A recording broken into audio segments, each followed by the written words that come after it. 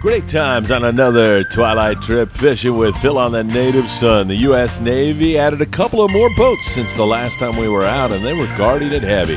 Boy, heading out, it was great. And as you saw Sergio in that first scene kissing his fish, well, as my mother used to say, everybody's got to have a hobby. And Sergio, I think you've been at sea a little too long.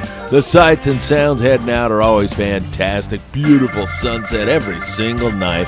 And we dropped anchor, and a man was identified with a banana, and Sergio told him, "Get it out of here. Throw that banana over." A lot of anglers think that bananas are bad luck. The banana went overboard, the angler had a laugh, and we started catching fish.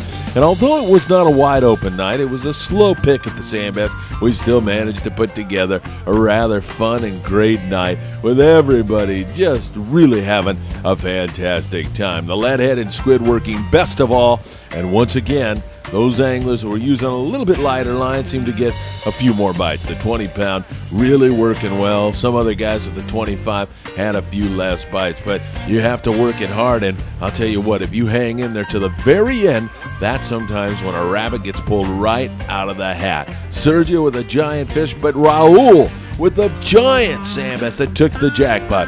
And this angler won a nice new rod and reel. Looked like he was really happy about that. Fantastic times on the Native Son. Whether they bite or not, it's always a great time with hundreds of dollars in raffle prizes. And of course, every single Friday and Saturday night, we'll be at it again. Going tonight, 6:30 to midnight. Hope you can make it. Come on out, smile, have fun, and maybe they turn on again. Have a great one, everybody.